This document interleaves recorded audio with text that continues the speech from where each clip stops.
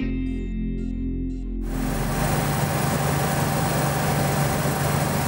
thought it was a car accident. We went out and just saw the crashed plane straight in front of the door. So people were looking at the plane and wondering what's going on. You know, it's not how you see a plane crash or how you see it in the movies. So we started checking out for people that were starting to realize that there was just a plane crash happened just in front of us.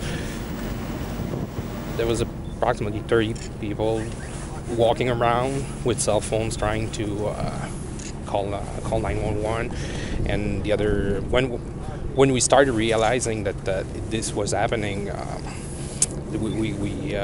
that some people just told the others to back off a little bit because it might blow up because the fuel that was coming out of the plane. So we just helped the others sit down because people were kind of shaky.